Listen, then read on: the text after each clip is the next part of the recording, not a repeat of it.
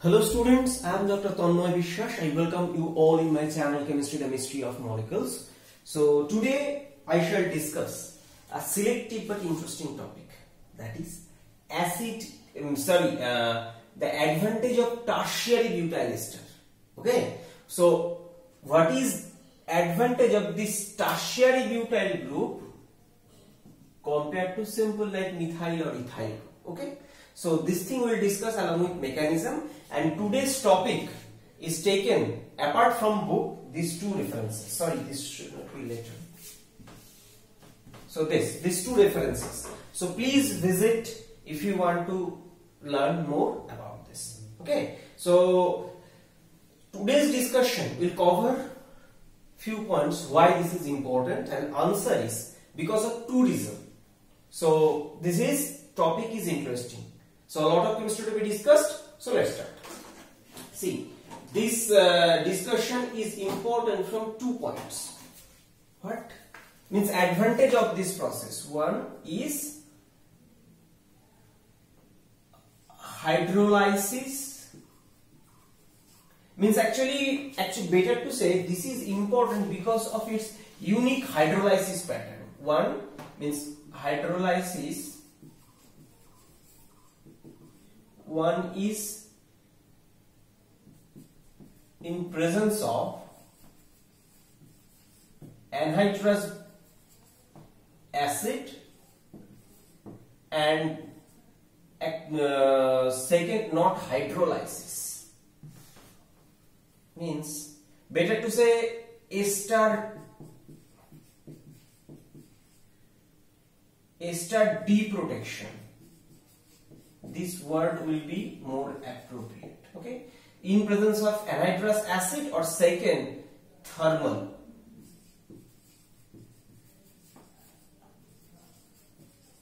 condition. Okay, so these two things we are going to discuss. So before going to today's discussion, let's point out one interesting point. Generally we are discussing what is the advantage of tertiary butyl ester. Question: how this is prepared? Such tertiary butyl esters are prepared from, means one could be corresponding tertiary butyl alcohol plus acid. This in presence of catalytic amount, means in presence of constant catalytic amount of concentrated acid like sulfuric acid. But see, in this process one molecule of water need to be eliminated, and we know this water create lots of problem for this esterification reaction. I'm going to remove by using some special setup, those doses, etc. problem.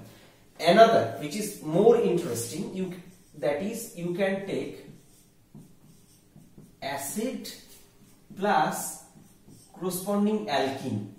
Okay, so this alkene, and in presence of catalytic amount of sulfuric, not to say catalytic amount of, this is concentrated sulfuric acid.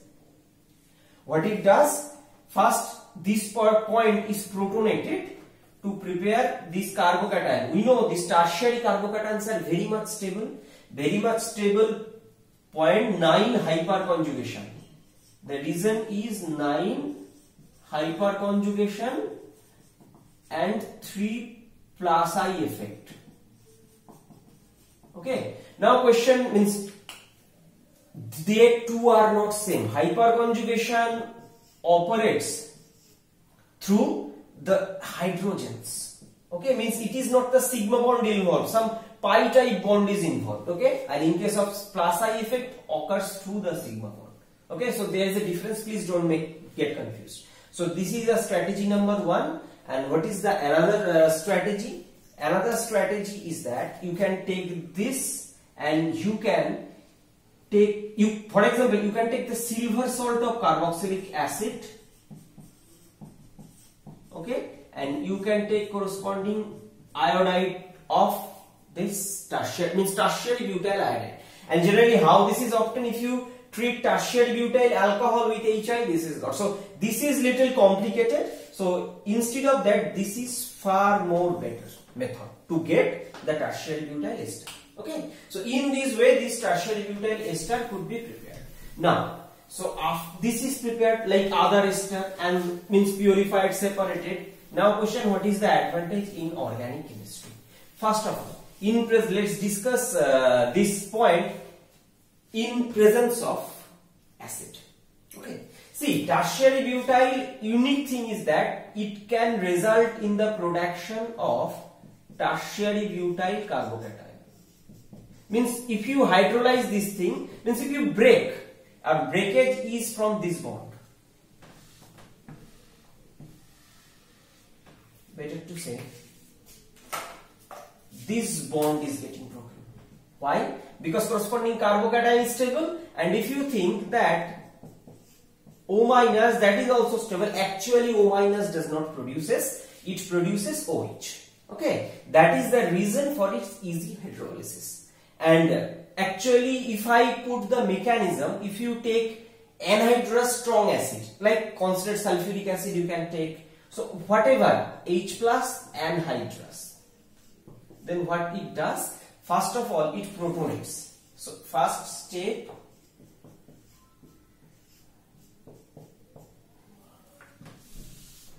this is getting protonated.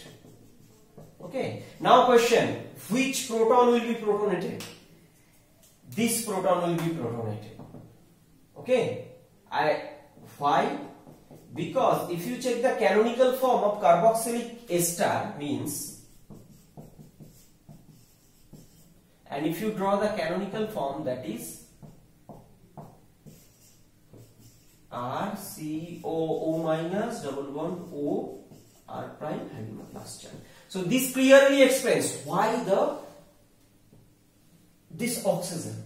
Okay, so this acyl oxygen is protonated. Fine. So after protonation means what it will result. So this, now after protonation, similarly it will have a canonical form another, that is RCOH.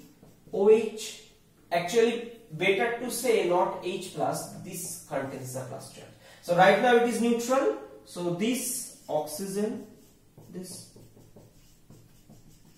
okay, I guess you have understood this. So now see, this oxygen became electron deficient and it is attached to a tertiary butyl group, and this is the advantage of this process. How? See, in this condition it can break and it can leave because the leaving group is neutral. So this is R C double bond O OH. This is one of the very foremost criteria for this, and if you have any confusion in understanding, please visit. I have made the nature of leaving group in nucleophilic substitution reaction on lecture. That will clear your doubts. So this is, so what it will result, this corresponding acid and this tertiary carbocation, and we know this is very stable. As I explained that 9 hyper-conjugation and plus I effect of 3 methyl group stabilizes. And actually I have already uploaded a lecture where I have explained that this tertiary carbocation is more stable than phenyl, benzylic, better to say benzylic, and I have showed the proof that you can imagine that benzylic is stabilized by plus R effect.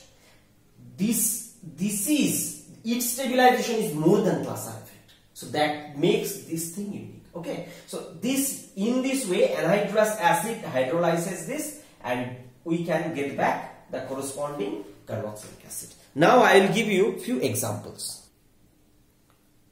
Okay, look at this reaction. So this is actually two types of ester functionalities are present. One is ethyl ester and one is tertiary butyl ester. Okay, so in presence of para-toluene sulfonic acid, benzene, this is actually an anhydrous condition. Okay, so under refluxing condition, what it result? Ester hydrolysis will occur. Which one? This one or this one? Actually this one. What I have explained, this is the proof of this concept. So this is CO2 ET, and see this is and plus carbon dioxide plus this. Why carbon dioxide? See, at the first stage after hydrolysis, what it will result? It will result this acid, and see this is actually a beta keto acid. Okay, so it undergo facile decarboxylation and this. Now you may think that, sir, why reaction stop means what is the logic I want to give that this reaction stops at this stage. You may think that first time if you don't take this and think that okay, beta keto acid easily decarboxylated, but why reaction stopped here? Why? It could have been further hydrolyzed and ultimately it could have been resulting this, but it didn't. Why? Because anhydrous condition, normal carboxylic acid can't what this thing can do. Okay, so that is the first of all uniqueness of this. And second, that if you take this is the anhydrous version. Okay, now if you think if you take water means aqueous acid or better to say dilute acid, what will be the mechanism for this process? Better to say H3O plus. Then what? Then similar way here protonation. Then you can consider that this protonation, fine. Now similar way it will break and ultimately result in this cation. Proof of this concept. Instead of this, if you take H plus in D2, okay, very catalytic amount of acid, or you can take D plus also for your better clarity. But it is better to choose H plus. Sorry, H plus in D2O, logical. So what it will result? It will result this H plus will be attached to carboxylic acid and actually it results in this plus. This is produced which ultimately quenched by the D2O and ultimately result in OD. Okay, so this is the proof. Even not only that, let's make this picture little easier. Let's take H plus and H2O having oxygen 18 level. Then where level resides? Then level resides here. This is O18. So this is the proof. So in this way you can detect how the mechanism is happening. So first point is in presence of anhydrous acid, this hydrolysis happens very easily. Now let's come to the second point. So second point is thermal.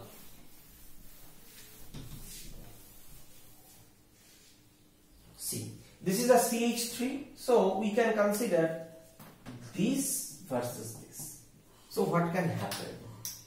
In this case, a 6-member cyclic TS formation is possible. What do I mean by that? You know many times because decarboxylation of beta keto acid, that's a 6-member cyclic transition state. So remember, it will be helpful. So this abstract, this proton, it comes here, it goes there. So what is the product here? I am writing just exactly the same thing. This double bond plus CH2, this CH3, CH3. This. So thermal, so this is heat mediated. 6-member cyclic TS. Question, why it is facile?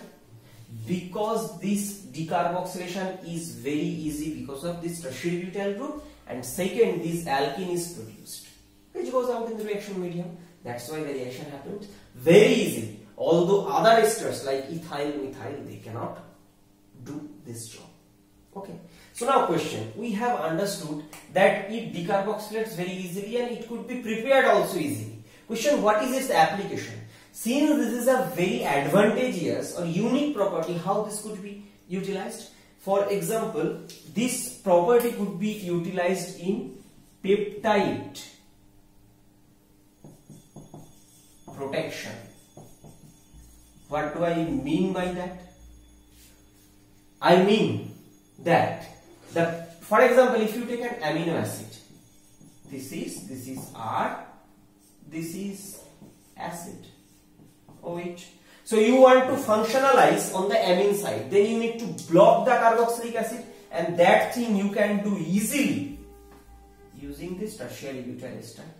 And this tertiary butyl ester provides another importance that you can store this amine without any salt formation. You can directly store, because if you want to do any reaction, ultimately that salt need to be deprotected, NH2 need to be generated, then the reaction could be carried out. That is not essential. So you can store this, and second thing, you can hydrolyze it under mild condition. Why this is important? See, this is the asymmetric center of the amine. Okay, sorry, I made mistake. No, I made mistake. Not this. This is the R, this is the NH2, and this is the hydrogen. So this is the asymmetric center. See, and this is alpha 2 keto, means carbonyl. So there is a chance of racemization, and under strongly acidic condition or strongly alkaline condition, these racemization at this center may occur. And you know, one amino acid is one isomer, may be helpful, other may be lethal. There are many evidence of that. Means peptide means. So it is essential when we carry out any kind of reaction, we must be careful about the stereochemistry at this center. Means, is retention happening or inversion is happening, or racemic mixture produces. And racemic mixture is the most difficult thing to deal with. So this case it is helpful because under milder acidic condition you can deprotect this. Okay, so this is the advantage, or you may consider this is the application of this process. And another thing, thermal thing could be done, but generally solution phase chemistry don't favor thermal in terms of anhydrous acid like that. You may consider that this is a TFN can perform this job very easily.